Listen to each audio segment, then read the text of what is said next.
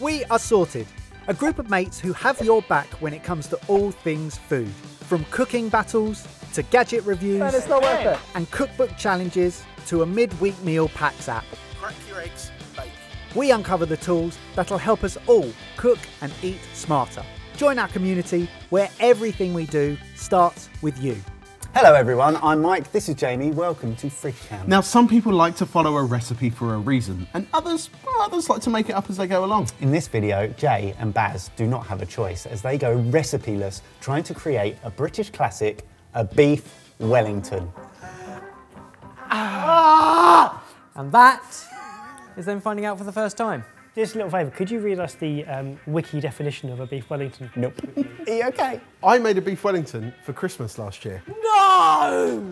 I'm struggling to even work out what a Wellington is. Okay, so you are going to be cooking recipe-less. What we want from you is one traditional beef Wellington each. We've given you the same ingredients. You will have a time limit. You will be judged by James, our resident chef, at the end. And we want you to get creative with one vegetable side dish. Your time starts in 3, 2, 1. Welly!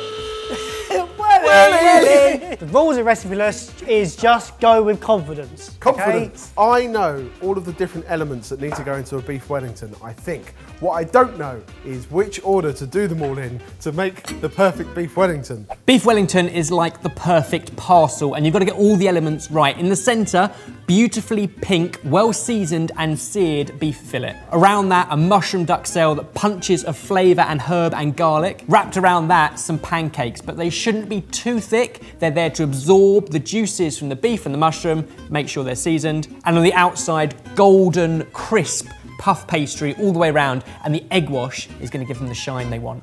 I'm not expecting you to make your own pastry. Hallelujah. It is ready rolled and it's in the fridge waiting for you. Firstly, I'm going to take my steak and I'm going to marinate it in mustard. I'm just seasoning and oiling my beef. I'm going to sear it off in a hot, dry pan and just seal it in. Now, we've gone out of our way to choose a fillet of beef that's perfect for a 2-portion size because we don't want to waste food here. I mean, no chance with Jamie around. Jamie is seasoning well, searing off. Good. Barry, he's marinated his steak in mustard. Good flavour. But he's not going to get that sear without burning the mustard. No, I'm chopping mushrooms because in my head, I need to cook off some mushrooms to make my mushroom tapenade. Or, technically speaking, a duxelle. Isn't that a battery? It's Duracell. Rabbits. Should have got a bigger pan, never mind. Next up, I'm going to start my pancake batter. What are you thinking? Just thinking whether I want to cook my pancakes dry or whether I want to butter it up. What always happens to the first pancake in the pan? It's terrible. Every time. It's a throwaway or it's a snacking one. The important thing is the pan is already at an even temperature. If it's still heating up, that's the problem. So as long as the pan has been preheating for long enough, then it's okay. I've made my batter, just flour, egg and milk. Whisk it up, let that rest. What's that? Rosemary. A lot of thyme and some funny looking rosemary. No, are they both the same? Both the same? I don't know anymore. I'm not having a... This is what I mean. That's thyme, that is rosemary. Correct. Oh, are you ready? Yeah, I'm ready. So it's not loose, so I don't know what's going to happen. It's an omelette. Snacking pancake. Hey, mushrooms. Fit in the pan now, don't they, Baz? Yeah, just about. How you doing, Baz? I'm getting by, mate, if I'm honest. Right, let's get some butter in there. I've got you covered. Oh. Garlic going in. Flavour! I'm getting some colour on mushrooms now, which might be important. And I'm just cooking it out so the mushrooms dry up and they start going a little bit golden on the outside. It's how I like them on toast. Toast could be outside. Right, I'm going to go for another toss. Okay. Yeah. Whoa! Oh, yeah. Pow. See how this goes. Bit of oil, salt and pepper. So what you want to do is sear it without cooking it through too much. The reason they were both given a fridge cold or almost freezer cold steak. This just feels weird. This just feels wrong. Well, it's because you covered it in mustard. Yeah, it might be that. Taking it off. Just gonna leave it there. Baz. Hello. What's Jay doing to his mushrooms? Taking the skin off. People say they're a little bit leathery, but it doesn't make any difference. It's just a waste of time. Is it? Is it? I like to peel my mushroom. In this, by the time you've blended it into a duxelle, probably not going to notice the difference, but by peeling them, you also get rid of any grit or soil or dirt. So the alternative is presumably Baz brushed or washed his. You can also, it is also known you can known to cook the soil out. Cook the soil. I think is a term. Yeah, look at that colour. It's all the soil. For my duxelle, I've also then blended it up into a fine paste. Looks more like a tapenade now, doesn't it? It is a tapenade. Mushrooms, I'm gonna chop them up, but not too precisely because I want to zhuzh them a little bit later. I'm just gonna cook them in butter, season heavily with salt and pepper, use some of the mustard and some of the herbs and the garlic. I think the important thing is to get mustard, the flavour of mustard, somewhere within the beef Wellington. Now, where that goes, who's to say? Flavour's getting there somehow, isn't it? Exactly. So you put in half in your mushrooms? Half of my mushrooms and half of my beef. So Baz, you're choosing to lace with the butter. Oh, and he's getting a bit fancy by putting some herbs in his pancake. That is a decent looking omelette, mate. It's got a cool and they're quite hot, so I put them in the freezer. I think I've got an idea for my side, and it's bold. How bold's really bold? Like, might upstage the Wellington.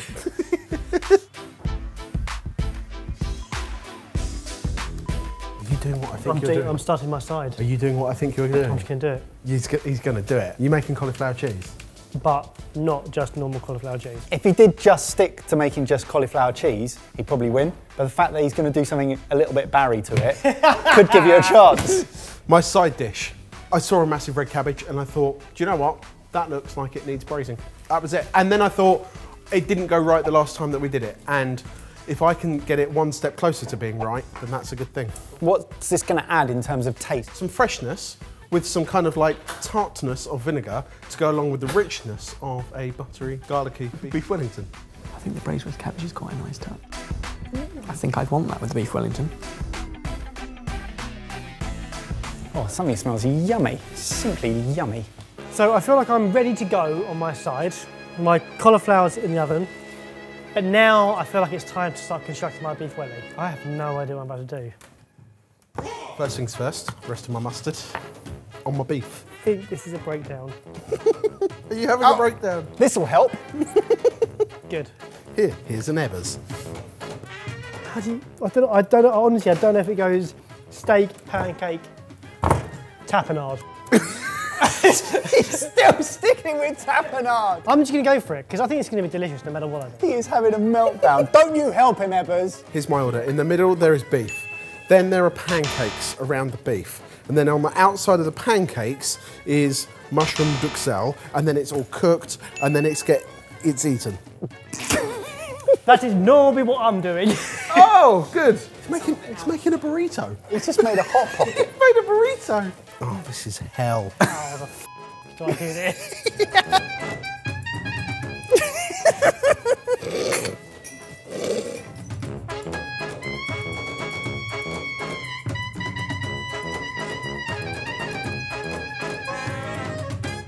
I went down the line of, I know how to make ravioli, so I'm sticking to that.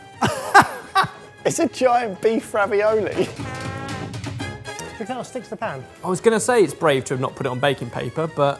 I can't move it because it's so sticky. I don't know what I've just done. I'm going to check its temperature after half an hour, just to be safe. What you thinking, Jay? I'm making a J.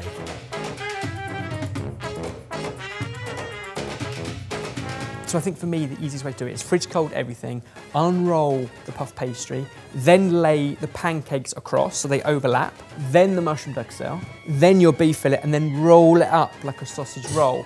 That is quite extraordinary for us both to have done it different ways and completely wrong. I'm going to make some kale crisps, Michael. Kale crisps to go with your... Braised red cabbage. Oh, mate, you're doing amazingly well. I don't know about that, but we shall see. You're doing a fantastic job.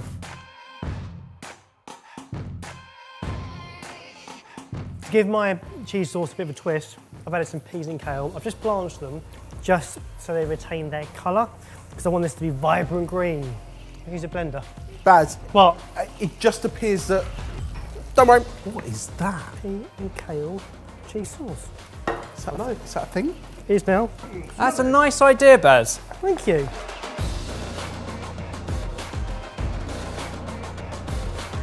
I'm going to plate it unconventionally. Let's just put it that way. What are you aiming for? 26. Body temperature's 37. I'm going to give you a clue. If you serve it at 26, he's going to send it back to the kitchen. Honestly, mine's puffed up beautifully. It's golden brown all over. He's taking it out. Oh, okay. Yummy, look at that. Suddenly feeling more confident. Interesting.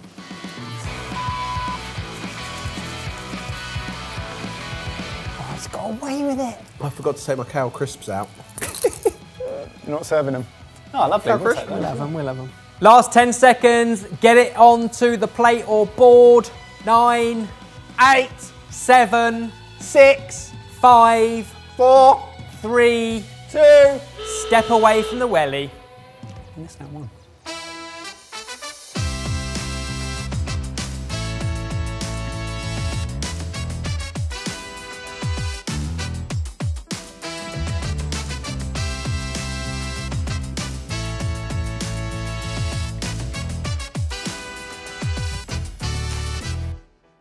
You've got the best job here, James.